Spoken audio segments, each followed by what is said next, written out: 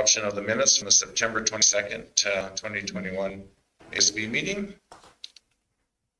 Everybody had a chance.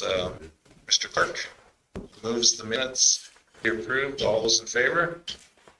And carried.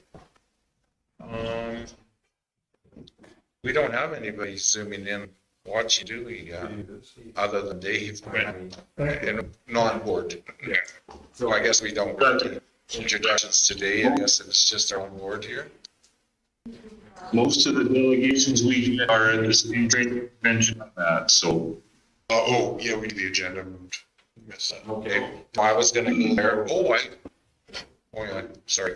I clipped it.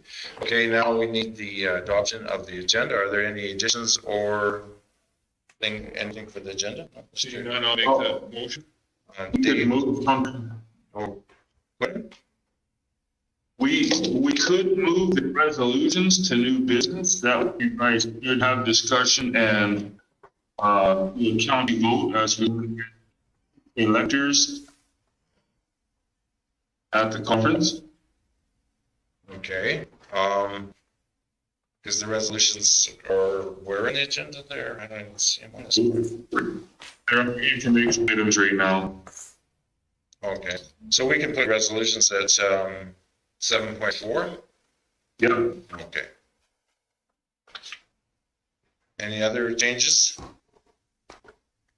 Others, we just got this morning at 7:30. So 13.1 provincial ag conference. The dates are actually January 25, 27.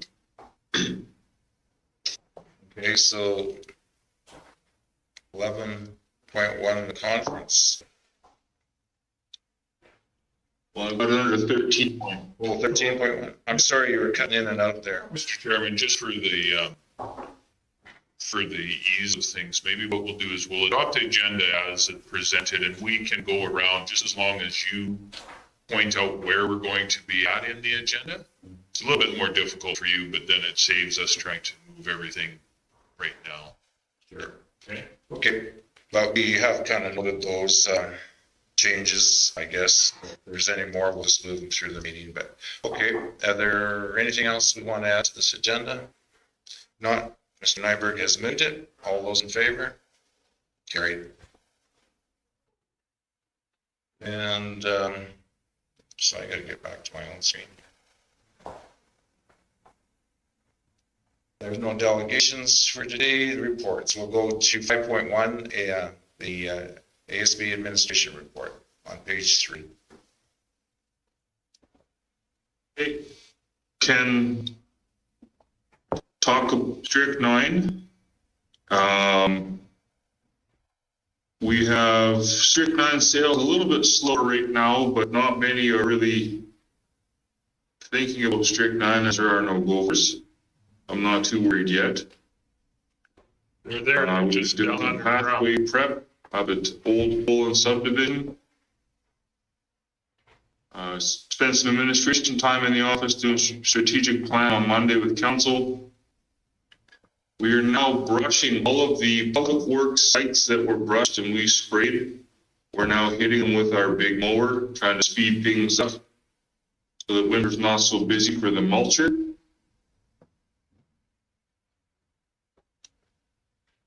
Beaver dam removals, only did one this fall. It was a big one, but we did one. And we assisted with the planting and the watering of trees in Erskine. Just kind of hitting on some highlights.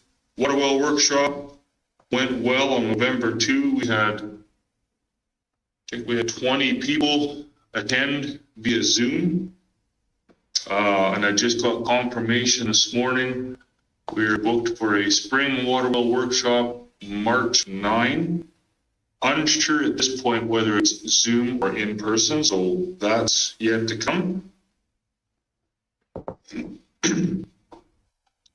We've spent some time in the fall here doing gravel pit inspections, cleaning up some of the pits. We completed our talking with trees with those TOSO, our 10 workshops are all done. So we're just trying to put some finishing touches.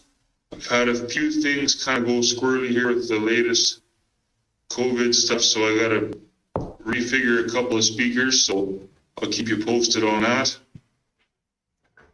And we did a bunch of seeding in Botha, Gadsby, and Township Road 38-4 from 18-3 or Generations RV, basically to the Botha pavement. We have a bit left to do on the north come springtime, but that's kind of that.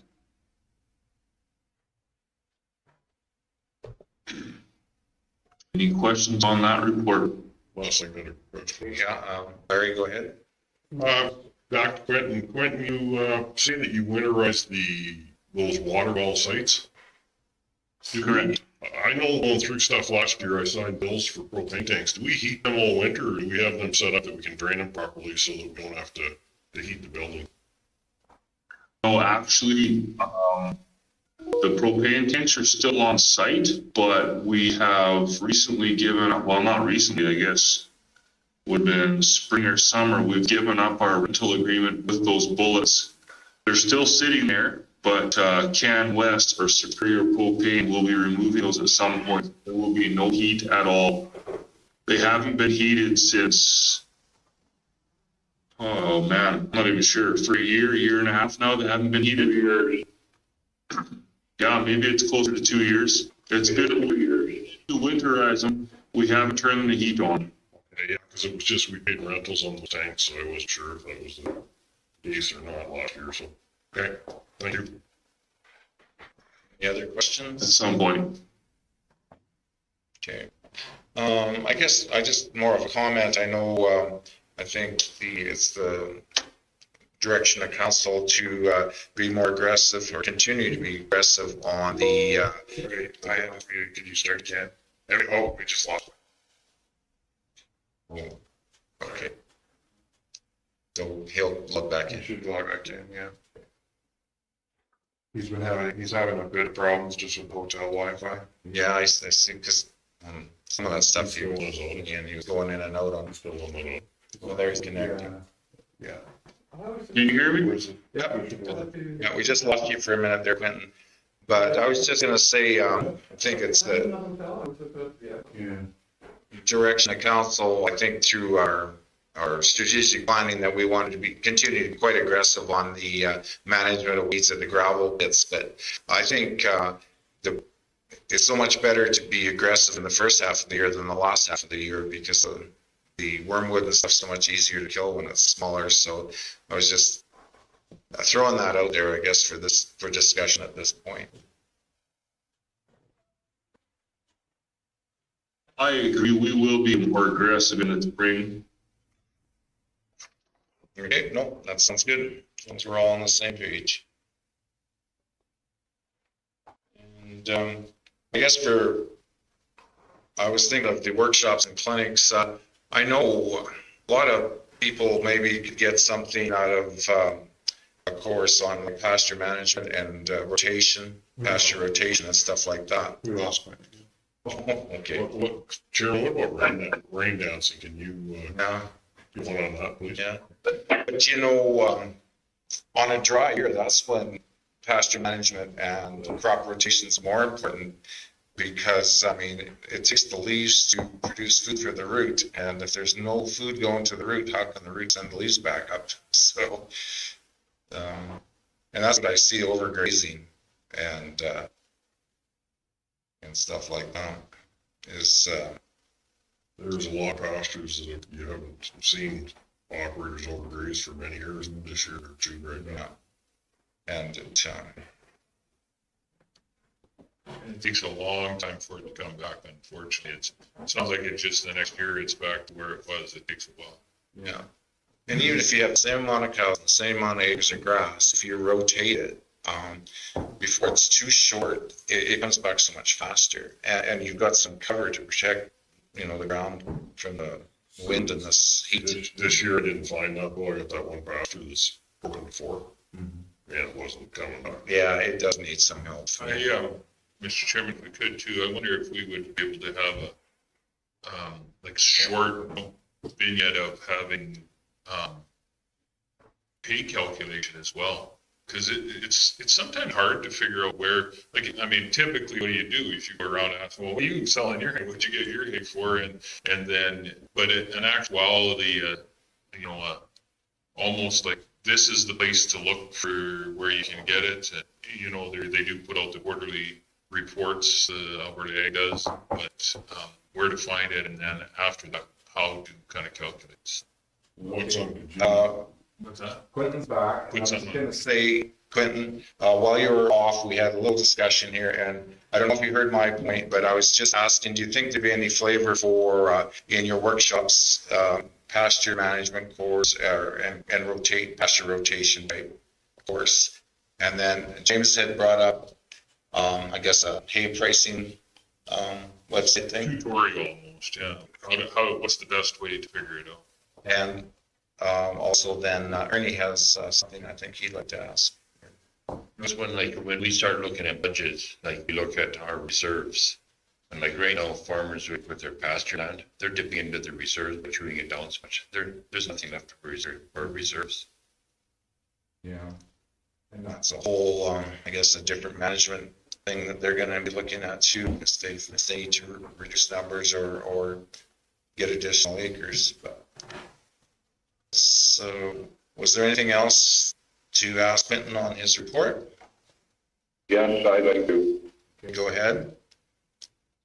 How many gigs of strychnine we got left on? Off the top of my head, probably 120. How many? 120. 120? Oh, that's pretty good. Well, I think they'll sell all that. And you're gonna jump on your those old gravel pits to clean them up. How are we making out with some of them? We had two that are really close, have we not? Sorry, guys. Actually, I'm gonna steal this and come back here. What was that? He's just rejoining. He's still having audio problems here. Much better still. County phone just over the hotel phone. We could probably do that too. I'm just gonna try and I'll mute us in between us talking. So just hands up before you want to talk in, or else you won't be heard. Okay. And the pasture management thing?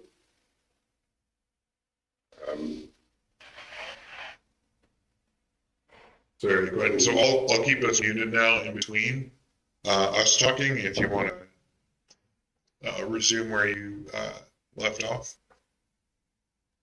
Okay. And the pasture management thing, our home half is fenced in them small pastures.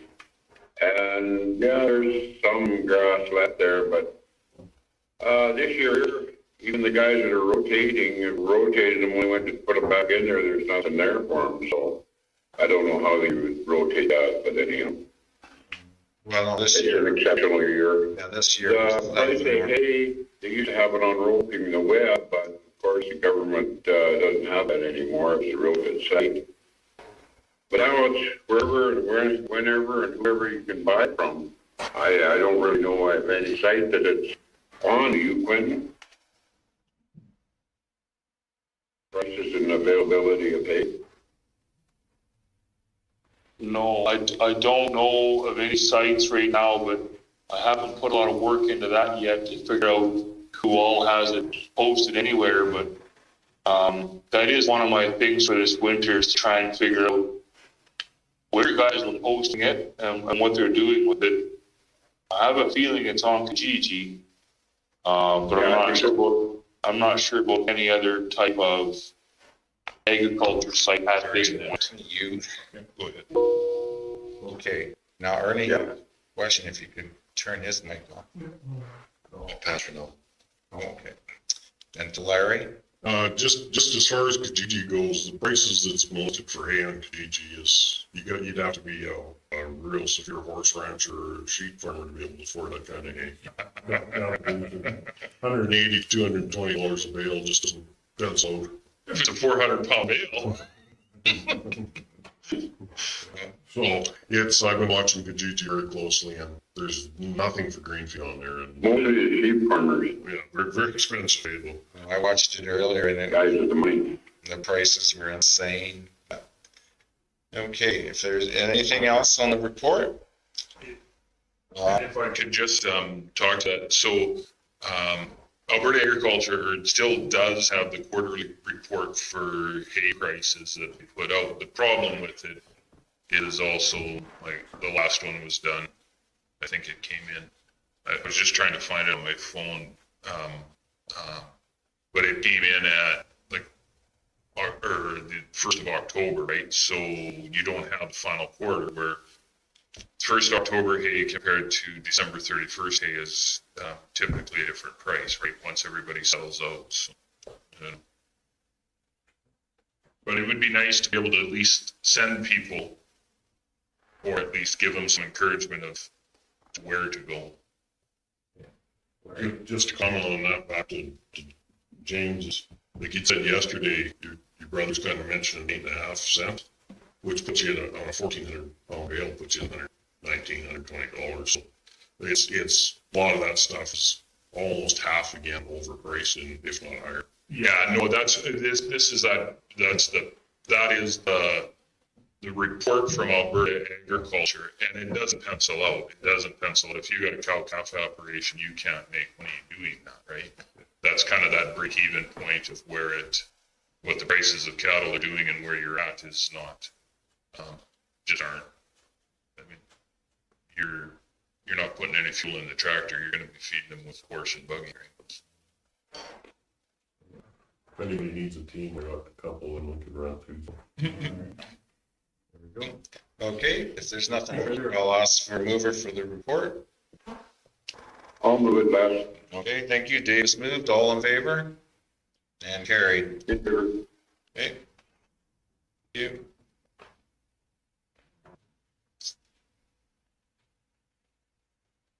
And then, oh, sorry.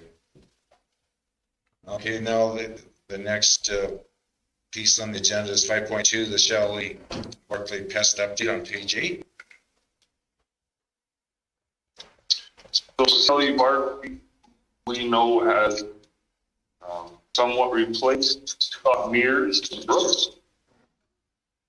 That's who we send our data to when it comes to armyworm, Bertha armyworm, and diamondback moth counts, grasshopper, wheat midge. All the pests, they go through her. So she has made us a couple reports. You can see there starting page 8.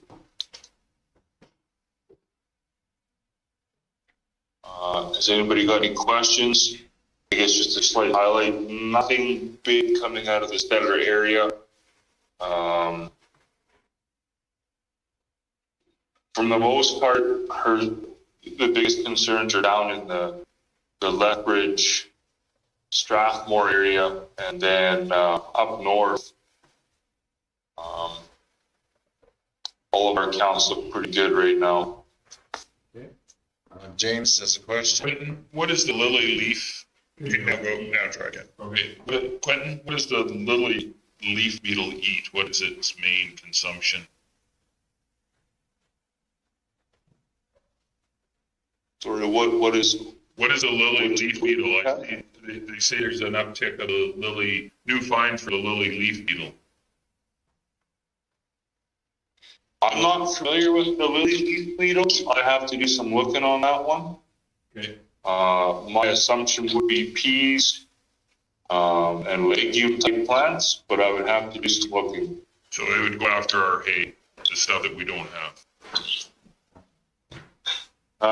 Yeah, we don't have a lot of peas, but it'll go after peas, faba beans, that sort of thing.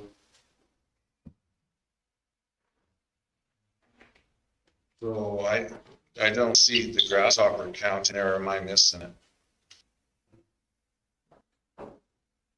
Grasshopper count was down on page. Oh, I went too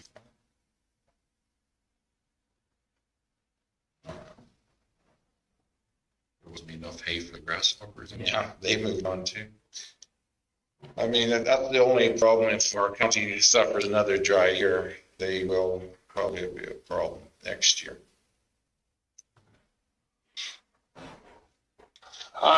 Yeah, I mean, there's two theories on that. You're right. We've had a dry year. We haven't got much for forage. Hoppers come in and clean out what's left. The other theory is that hoppers work on a 7-year cycle. And if you follow or believe the 7-year cycle, we have about 2 years, maybe 3 before things get higher numbers with our hoppers. Right. It takes them a little time to build up to the point where they are devastating. Any other questions on the insect report? So I'll ask someone to receive it for information. Justin, A motion to receive it for information. all those in favor? And carried. Okay, we'll jump into 6.1, business arising from minutes. Last meeting. Is there anything unfinished from there? If not, we'll move into 7.1, ASB orientation. And Quentin, we'll let you lead that one. As you were rewriting, we were just moving on to ASB orientation. Okay, so the orientation has been set for February 24. That's the next available time. If you guys recall Kelly Jackson, she is our what we used to call key contact. She's now called liaison for the central region. So all things going well, she'll be in person on February 24, and she's going to highlight the acts and give some roles and responsibilities and basically let you guys know what you're supposed to do as an agriculture service board and the do's and don'ts.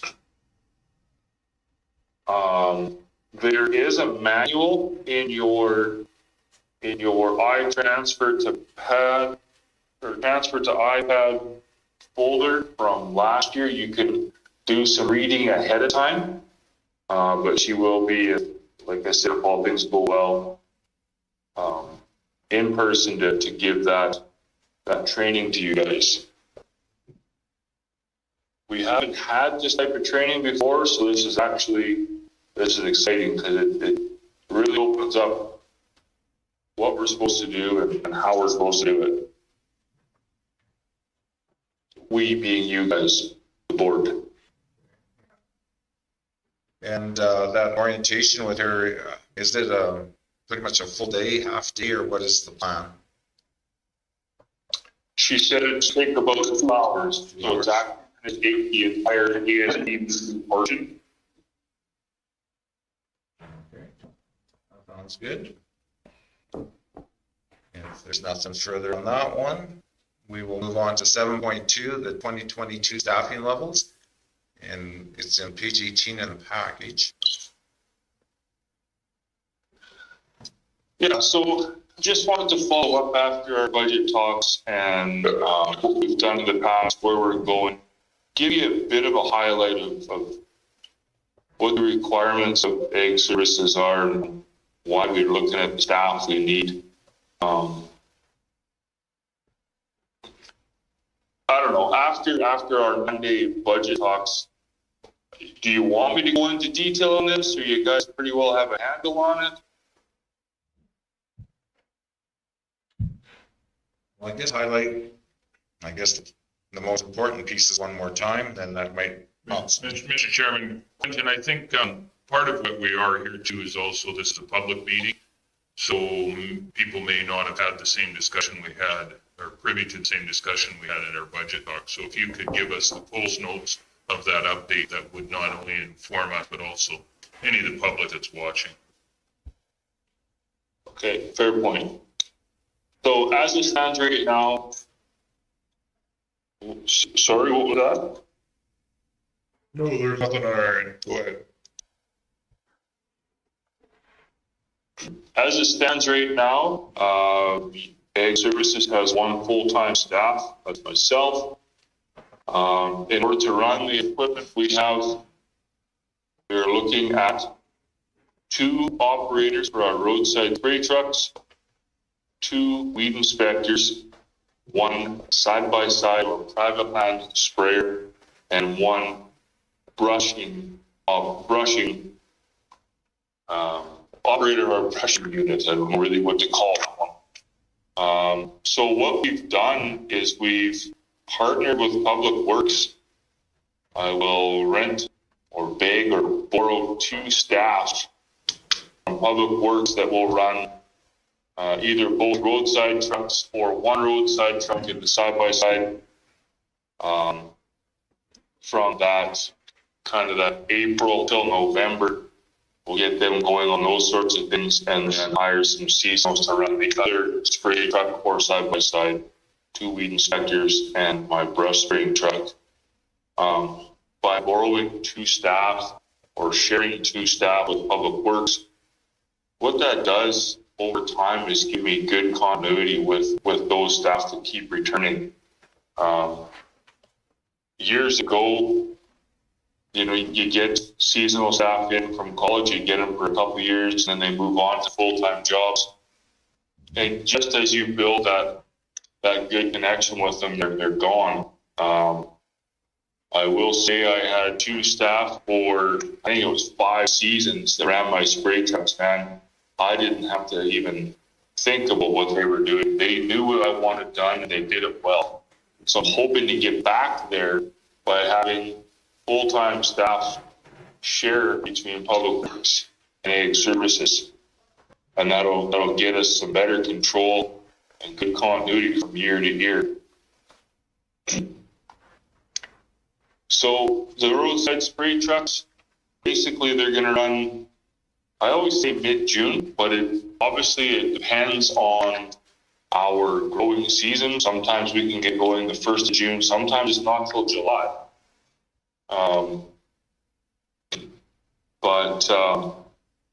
We get them going as soon as we have vegetation growth, and they go well into the fall until vegetation has stopped growing or a good killing frost. The goal is that they control a third of the county, which means they drive every road north and south and east and west. Not necessarily spraying, but driving those roads looking for unwanted plants. And then as time is on our hands, in our favor, we either go back to the start and look for stuff that was late growth coming in, or we drop into what we sprayed last year and pick up some of the hot spots where we had some problems that may need a second pass with some herbicide. Our 2 weed inspectors, their job is to inspect the entire county, all lands within the county, including hamlets and shorelines of the Red Deer River and the shoreline of Buffalo Lake. We have a program that was started in 2012, the Priority Area Weed Control, POC for short, to control absent wormwood. This is a program that was actually developed in Australia, and one of my colleagues from Clearwater County brought it back to Alberta, which a few of us counties have tweaked the development and created programs using that community-based system for weed control on our own properties. So we have 4 townships of land and 1 subdivision. Basically, we help the farmers identify a good work plan and baby step them in from the outside of their quarter section to the middle. So in the first year, they spray outside 120 feet of their quarter section. As a minimum, you can always do more. But what that does is it creates a buffer zone between you and your neighbor.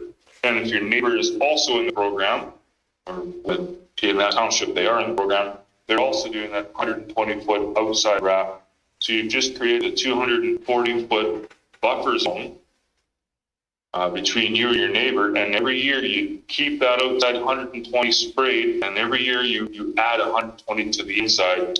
So you slowly circle in, slowly strangling your weed to the middle of your quarter section. This theory was first brought in 2012, and when we had some cuts, we had to back out of some stuff and get back to the basics. And we're hearing about it. So I really want to keep this program going. I want to reignite it.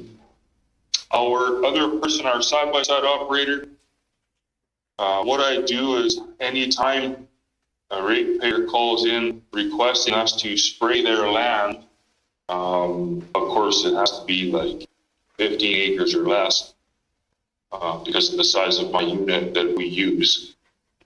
I try and push as much as I can of that business to our local private land sprayers that operate in our county. And when they say that their summer is full, they can't take on any more work, then I'll pick up what's left. So that person is doing those types of controls. They're also inspecting our gravel pits. They're spraying our green spaces and parks, our right-of-ways within hamlets. Something we've talked about quite often, and I've reflected in the budget, is to start doing back alleys in our hamlets, keeping our gravel as gravel and keeping the weeds from spreading from lot to lot. And then our brush spray operator, basically whatever Public Works brushes out with their mulcher, we continuously inspect those sites all year, and as soon as we have enough growth to warrant a herbicide application, they do so. That truck was absolutely bombarded with work this year. It didn't sit very much.